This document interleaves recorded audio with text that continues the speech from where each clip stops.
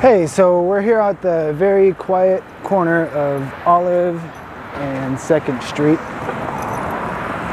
And it's always been a really quiet spot, and today there's, not today, but in the near future, this will be open to be enjoyed by the neighborhood.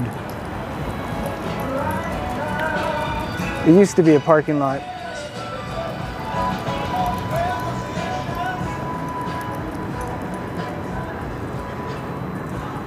And before that, it was a residential. There was probably maybe 100 people that lived on this block at one time, I'm sure. This whole area used to be residential. And you can see now that it's pretty dystopian. It was wiped off the face of the map. So this was a parking lot which was supposed to be temporary when it opened. It finally came down, and this was under construction. Kind of a miracle during the pandemic. This was the only sign of life in the entire neighborhood, was this under construction 24 hours a day.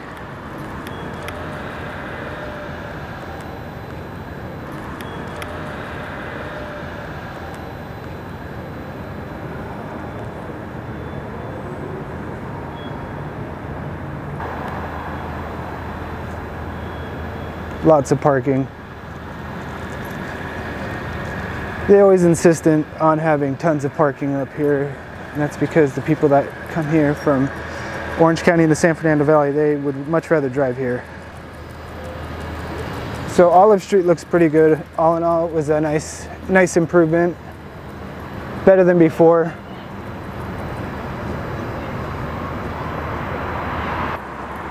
There's an awesome video that was filmed from a car from the I think it was the 1940s. But it drives up and down a bunch of streets up here.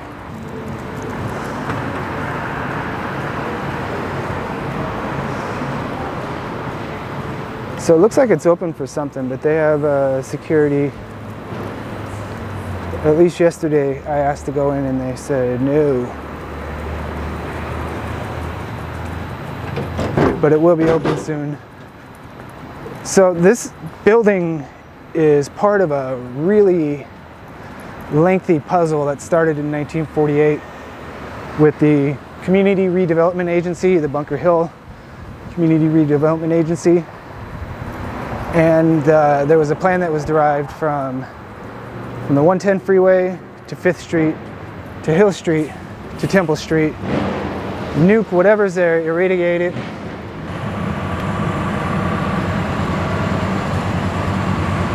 with luxury brands. It is very clean up here, and it is, dare I say, magical to walk around here at night. It's fantastic. It's absolutely spotlessly clean. And with this building being complete, it's going to be just that much more sterile and clean and sparkly. No opinion on that. I like old things and new things. But this building, I have to say, is maybe just a little underwhelming. It's tall, but it's not that tall, so it doesn't really stick out on the skyline. It would have been really cool to see this. It would have been really cool to see this be a lot taller, and maybe the materials be just like a little bit more high-end.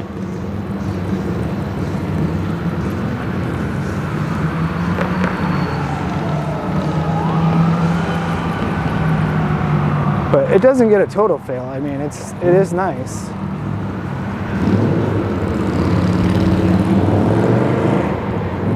So between the Broad Museum, the Disney Concert Hall, the Music Center, Dorothy Chandler Pavilion, and Grand Park, this was all part of a very specific plan called the Grand Avenue plan. And it was from 5th Street up to 1st Street. And that's where that park came from, because they had to commit to the LA, at the time, LA's noble purpose of including parkland and redevelopment projects. So Grand Park is the grandbaby of that one.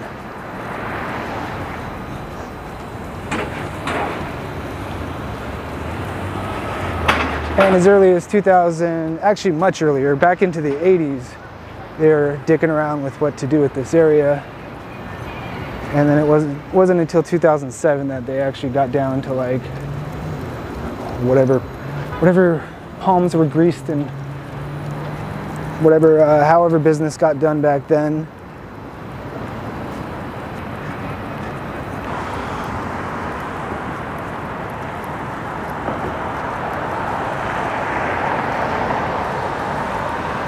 So these buildings up here are pretty gorgeous, but they're fake. They weren't created by anything real. It was all subsidized. And the pandemic just put kind of a nail in the coffin of these as realistic office spaces. So I don't know how they can afford to maintain it. All these buildings are pretty empty and pretty depressing, but sparkly clean and quite nice. So we're gonna go this way because I wanted to see the regional connector station that's gonna take you almost straight to the new Grand project. You're gonna have access from Santa Monica to Long Beach, to Azusa, to where else? Boyle Heights is gonna connect right here.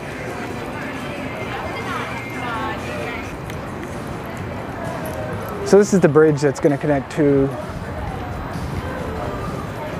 the station, which is over here. When it's done, you'll go over the bridge, but it's not complete. Looks like the street's going to curve around. So it used to be if you went down Flower Street, you were kind of screwed. So this will give you a place to turn around. This is a really, really confusing place to drive too, because there's like 2 or even 3 different levels of streets around here. It's crazy.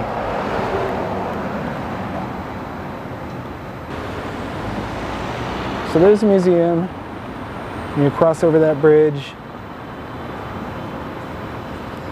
down these elevators, and then underground to a metro subway.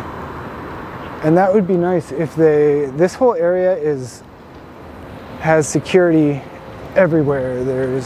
Everything's on camera here. And there's security for days.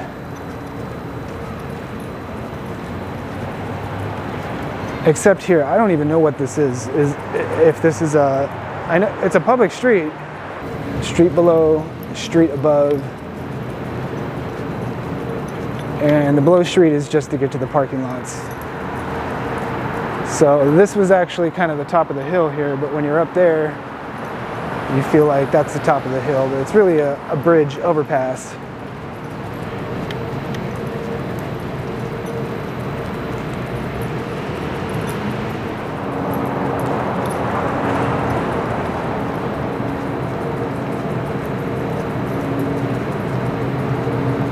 Hey, and this is where they film commercials and film amateur stuff.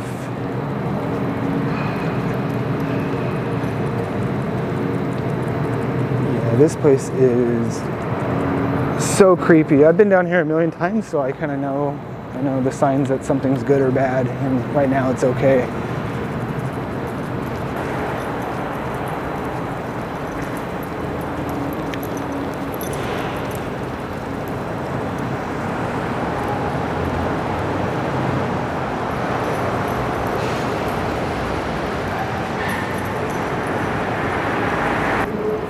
All right, we're back out from the underground.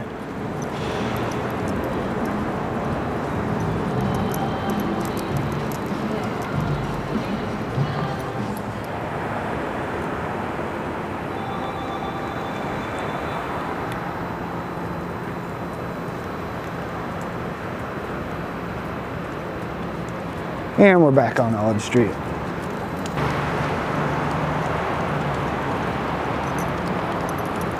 So maybe thinking about doing a couple extra videos about just little odds and ends, like these buildings This complex here, that's from the 1970s, and that was part of HUD and Richard Nixon. All kinds of weird history, but that ended up on Bunker Hill, along with a lot more. There's so much here. It's really just a fun place to walk around if you're not really familiar with the history. But just know that it used to be a wealthy upper class neighborhood, and then it was kind of a rundown neighborhood, place with boarding houses. All the large houses were divided into boarding rooms and studio apartments and stuff like that. So there's all kinds of stuff up here, and it's all gone.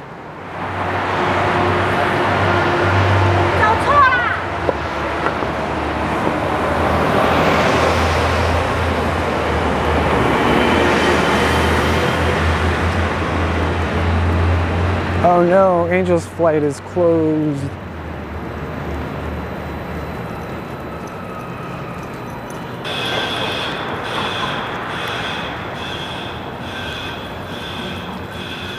And this is more than likely going to be the last building project to be under the Community Redevelopment Agency program of total destruction and annihilation.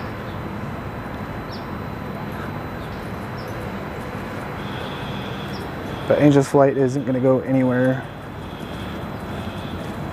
But this plot of land should most certainly have stayed a park.